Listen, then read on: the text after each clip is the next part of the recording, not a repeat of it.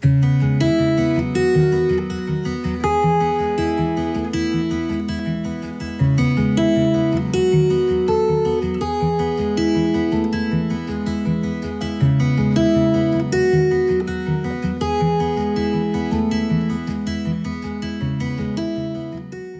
morning, and welcome to Tuesdays with the Pilgrim.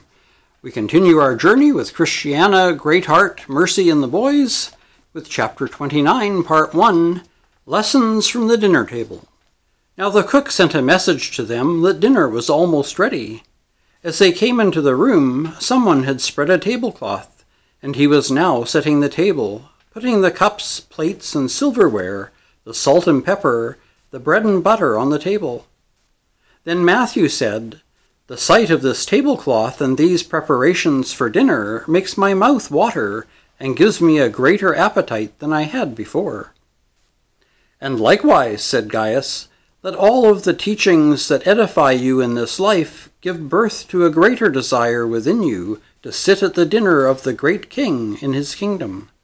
For all of the preaching, the books, and the commandments that are given here are like the mere laying out of the table service and the setting of the salt on the table when compared with the wondrous feast that our Lord will prepare for us when we arrive at his house."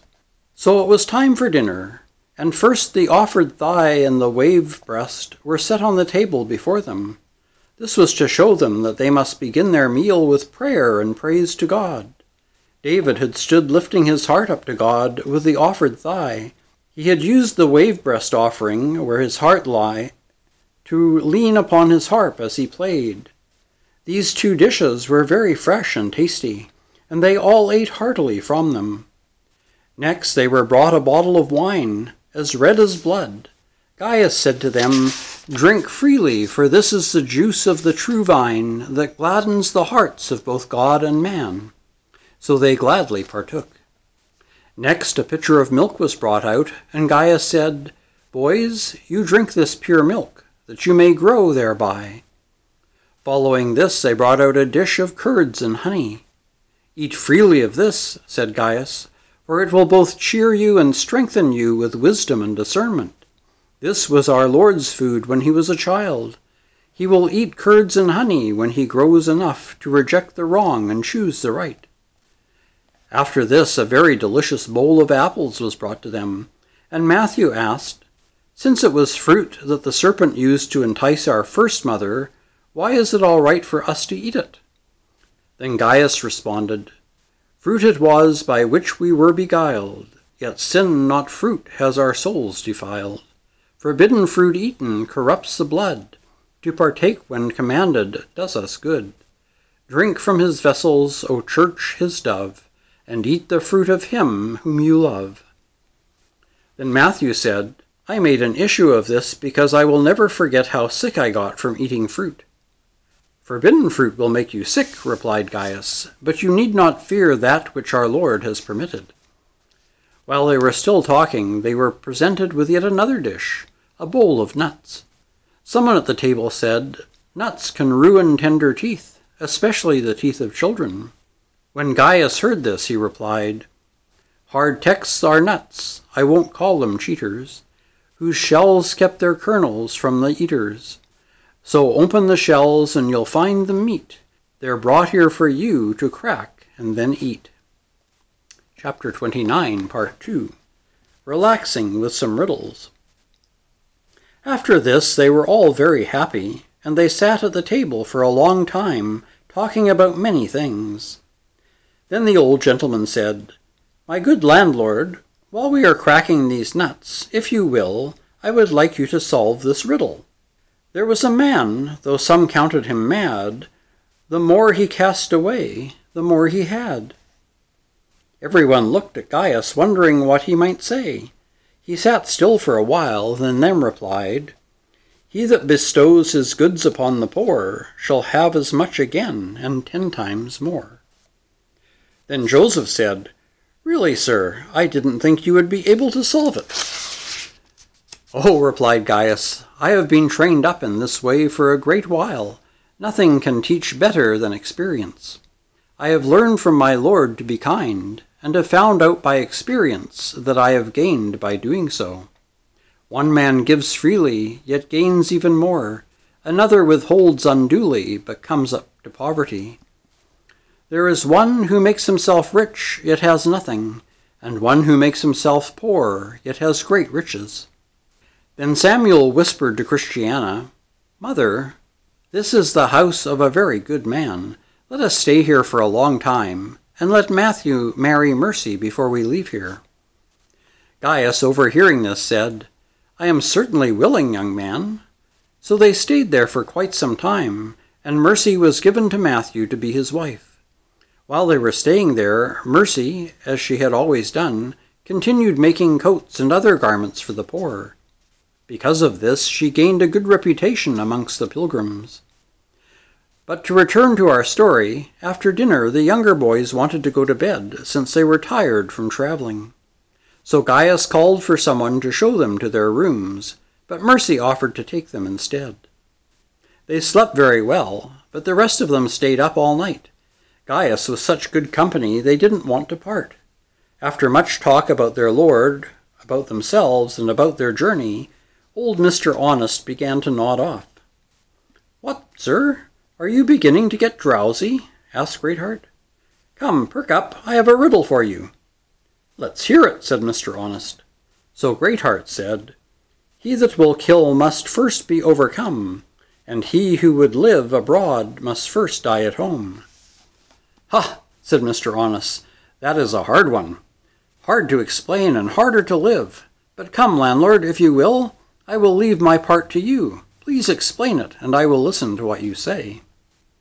"No," said Gaius, "the riddle was put to you, and it's only right that you should try to answer it." So the old gentleman replied, "He first by grace must conquered be, for his sins to be mortified. And who that lives would convince me, unto himself must die." "That is right," replied Gaius. "Good doctrine and experience both teach us this. For first, before grace discloses itself and overwhelms one's soul with its glory, that soul is altogether unable to oppose sin. If sin is Satan's cord that binds a person's soul, how can he resist strongly enough to break free from the bondage? And secondly, no one who acknowledges reason or grace believes that such a person can be a living testimony of grace while he is still a slave to his own sin. Chapter 29, Part 3. Old Men versus Young Men. That brings to my remembrance a story worth listening to. There were two men who left on a pilgrimage. The one began when he was young, the other when he was old. The young man wrestled with powerful struggles with sin, while the old man's inclinations to sin had subsided because of the declining vitality that the course of nature brings. Yet the young man walked his steps as evenly and as easily as the old one did. Which one of them would you say walked more clearly in the power of God's grace, since both seemed to be alike? "Doubtless the young one," replied Mr. Honest, "for the one who goes against the greatest opposition demonstrates that he is the stronger one, especially when he is able to keep pace with the one who does not meet with half as much opposition. And the older one certainly does not. Besides, I have observed that old men often pride themselves mistakenly in that they tend to view their weakening inclinations to sin as some victorious conquest over sin in their lives. In this they deceive themselves. Indeed, old men who are full of grace are best able to give advice to those who are young, because they have experienced first-hand the emptiness of most things. But yet for an old man and a young man to set out together, the young one is the most likely to have the advantage of discovering a wonderful work of grace in his life, because the old man's fleshly desires are naturally weaker. So they went on talking like this until dawn. Chapter 29, Part 4. Responses to Christ. When everyone was up, Christiana asked her son James to read a chapter out loud to all of them. So he read Isaiah 53. When he had finished, Mr. Honest asked why it said that the Savior would come, quote, out of dry ground, unquote, and why, quote, he had no beauty or majesty to attract us to him, unquote.